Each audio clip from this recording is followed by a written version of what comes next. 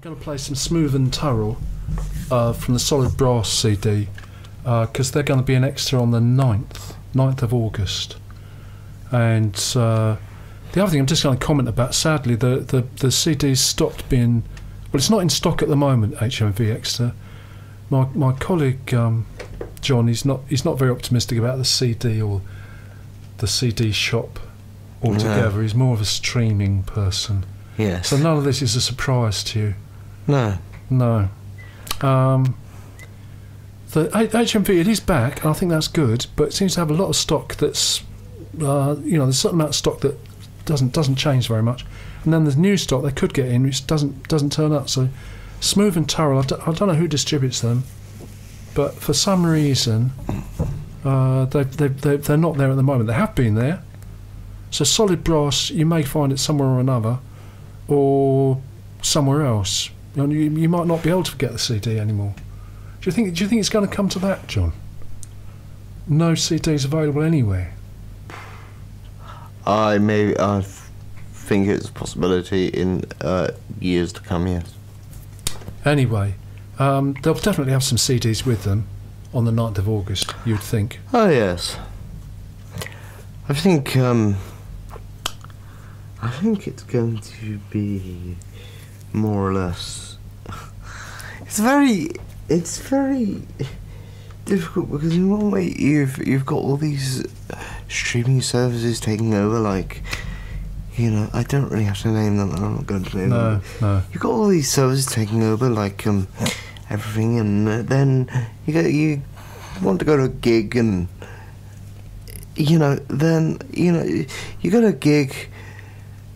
And people, they want to sell you merchandise and CDs, and so really, because it's not possible to really give you. Well, it would be possible really to send everybody off to a link and say, oh well, buy our single or songs through here.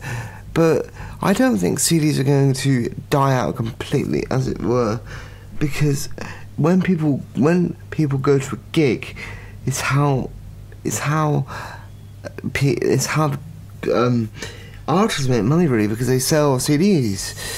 Certain people buy CDs, so they're not going to go completely. That's my answer to it. Maybe they'll just go in time. Maybe they're just going to sell the songs that they're singing maybe on that particular evening. I don't know how it's going to work, but in my estimation, especially at gigs, CDs are not going to die out, because you can't walk around with an MP3 in your pocket, can you?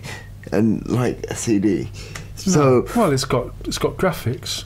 Yeah, and so CDs are not going to go. And it's specific to that occasion. So maybe Smoove Turrell will sell more CDs at the actual gig. Yeah. And they shouldn't worry too much about whether HMV is prepared to stock them.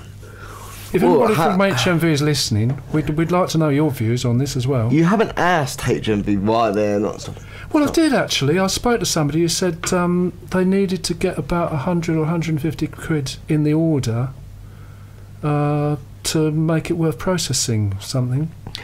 So I don't know who distributes Smoove Turrell, but they're not distributed with anybody else. Well, I don't know. It was a mystery. But if anybody would like to tweet to us, WENOTNO, and explain this sort of thing, because how can I put this? HMV surviving, because there's twice it appears to have shut down and then it came back, but I don't think it comes back with a wider range of stock. That's my impression. So we just have to share what views we can make and see what evidence can come back to us. They might order it. Maybe if loads of people went in there to order it, they might get a suitable order together. I think they would. They probably would. Or you could turn up on the 9th, even if you can't get a ticket. You should have got a ticket by now, by the way, I would think. But even if you can't get a ticket, you might be able to get the CDs. Are you going? Well, I'm not. I haven't worked it out yet. I haven't planned that far ahead.